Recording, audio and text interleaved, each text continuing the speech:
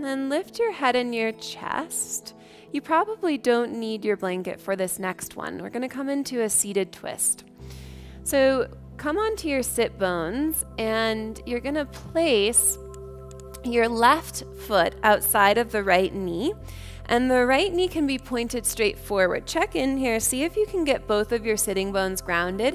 If you feel the left hip is really lifted, you might be better off by extending the right leg straight in front of you. And then you can hug your left shin into your chest so that you're sitting up tall. Bring your left arm behind your back, so that's a little kickstand and guide for you. And then to turn and twist, you could place the elbow outside of the knee.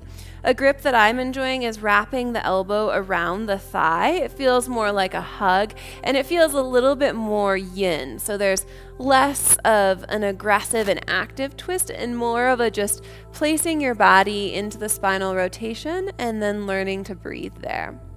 Your head could be neutral, or you could also turn your head over your left shoulder.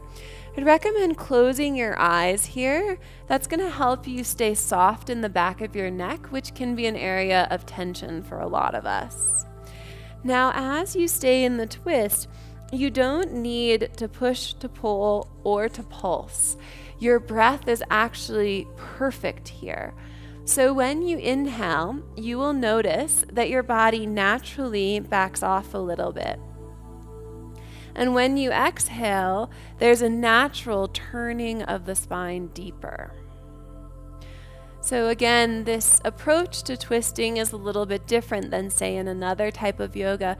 We're in the twist now, and the breath is creating a massage, and it's also facilitating the detoxification of your spinal column.